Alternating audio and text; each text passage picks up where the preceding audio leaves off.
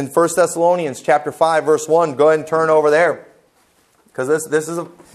1 Thessalonians 4, we don't have time to go there. That's the most famous rapture passage that there is. That is, everybody agrees that that's the rapture. As soon as 1 Thessalonians 4 is done, it goes right into 1 Thessalonians 5. And it's still, I believe, he's in the same, talking about the same thing.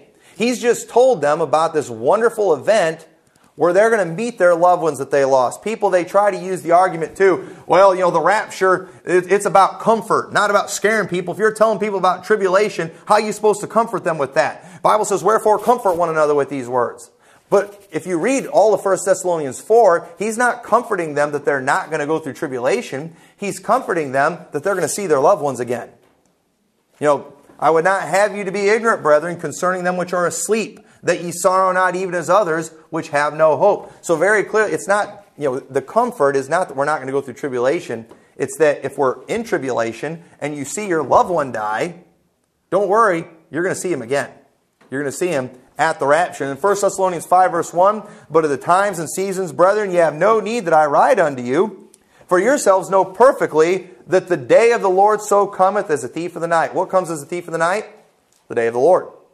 Now, I agree that's the rapture, but what people will do, when you start showing them the sun will be dark and the moon turn to blood before the great and terrible day of the Lord come, well, the day of the Lord is not the rapture. But wait a minute, I thought the rapture was going to come as a thief in the night. Well, it is. Well, the Bible says the day of the Lord is going to come as a thief in the night. Okay?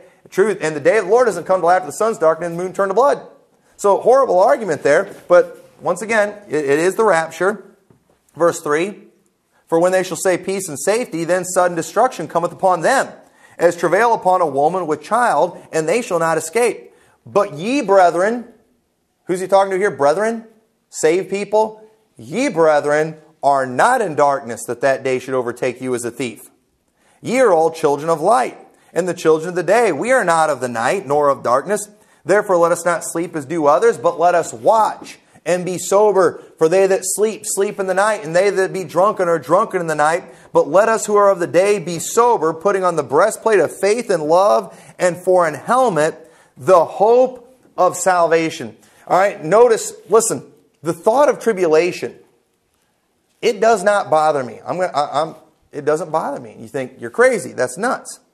But if you think I'm crazy because the thought of tribulation doesn't bother me, you're basically saying my wife's nuts. Well, what do you talk about? Every time my wife gets pregnant, she looks forward to having that baby. Now, why would you look forward to having a baby?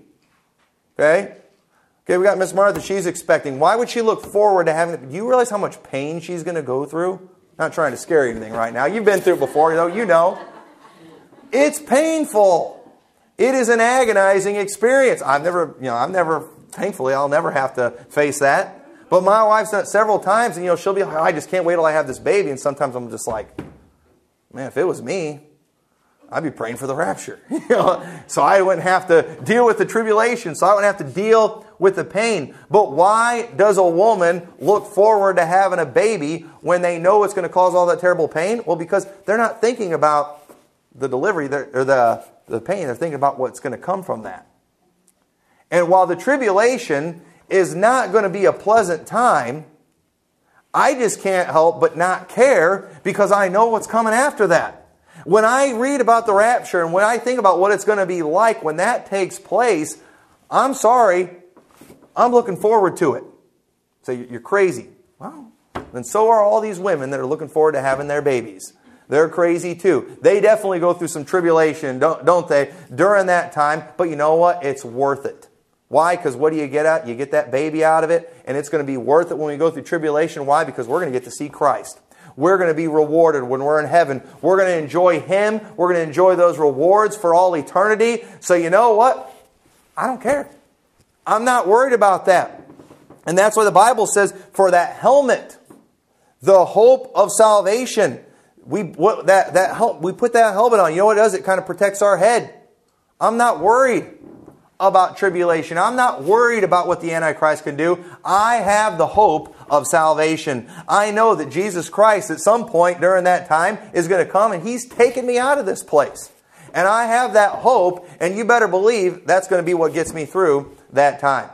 Whether I get thrown in prison, whether I get my head cut off, whatever happens, I don't care. I know I'm going to receive salvation. I know that when Jesus Christ returns, I'm going to be caught up. If I'm alive, I'm going to be caught up. If I'm dead, I'm going to rise from the dead. And I've said this before, and I'll say it again. If that day comes where they cut my head off, I already know what my last words are going to be. And it's going to be, I'll see y'all in a little bit. Because I'm coming back. and I believe that with all my heart. They can kill me, but they can't keep me dead. And I'm coming back. Why? For God hath not appointed us to wrath, but to obtain salvation by our Lord Jesus Christ, who died for us, that whether we wake or sleep, we should live together with Him. Wherefore comfort yourselves and edify one another, even as also ye do.